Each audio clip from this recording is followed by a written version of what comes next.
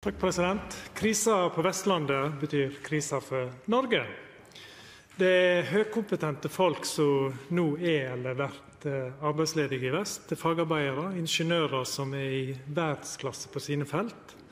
Vestlendingen, og kanskje særlig kystvestlendingen, også et folk som nærmest genetisk ser muligheter og forretningspotensial der mange av dere andre hadde meldt pass for lengst.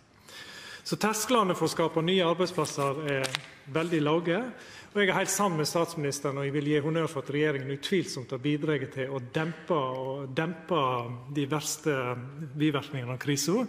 Og Venstre stiller seg ikke i koret for å kritisere, men tvert imot så har vi lansert en egen tiltakspakke på hele 4,5 milliarder.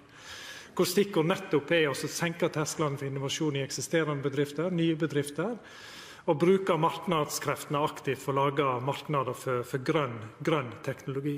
Og jeg regner med at statsministeren har studert denne tiltakspakken til Venstre nøye, og alt nå kan stadfeste at hun både proaktivt og i tett samarbeid med Venstre vil sikre flertall for at disse Statsminister Erna Solberg.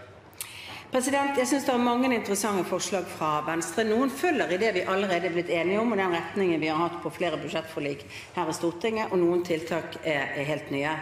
Løftingen av innovasjon og nyskaping er viktig, og det å sørge for at den går i retning av et grønnere samfunn, et lavutslippssamfunn som er vår felles målsetning at vi skal få til, er nødvendig. Det trengs penger til dette, det trengs rammevilkår til dette, det trengs også, det har jeg lyst til å understreke i dagen i dag, et evne til å tiltrekke seg privat kapital gjennom hvordan skattesystemet vårt i fremtiden kommer til å se ut. Det er bra hvis vi nå har i havn en skatteavtale, men det er også viktig å si at nettopp for de gründerbedriftene som vokser, så er jo privat eierskap utrolig viktig.